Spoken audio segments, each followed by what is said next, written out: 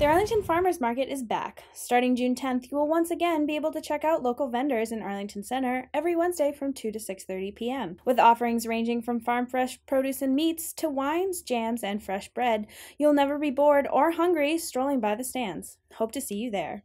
Get ready for that summer heat! The Arlington Rec Department is thrilled to announce that Reservoir Beach will be back in business starting June 15th. Not only is the beach a great place to cool off, but Fun Thursdays and Tuesday Night Concert Series will be starting up in July. Also offered by the Arlington Department of Recreation, be sure to check out Spy Pond Canoe and Kayak rentals. Running from 12 to 6 p.m. on Saturdays and Sundays starting in mid-June, this is a great way to spend the afternoon on the pond.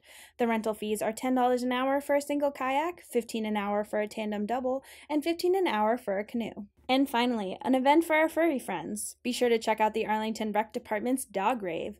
Bring your pooch to the Ed Burns Arena on July 18th from 7 to 9 p.m. to rave and woof it up with other canine pals, participating in events like whoopie pie eating contests and glow-in-the-dark dance parties. Buy your tickets online now at arlingtonrec.com for $5 or pay $10 at the door. Be sure to check in with Arlington Public News for more Arlington summer activities.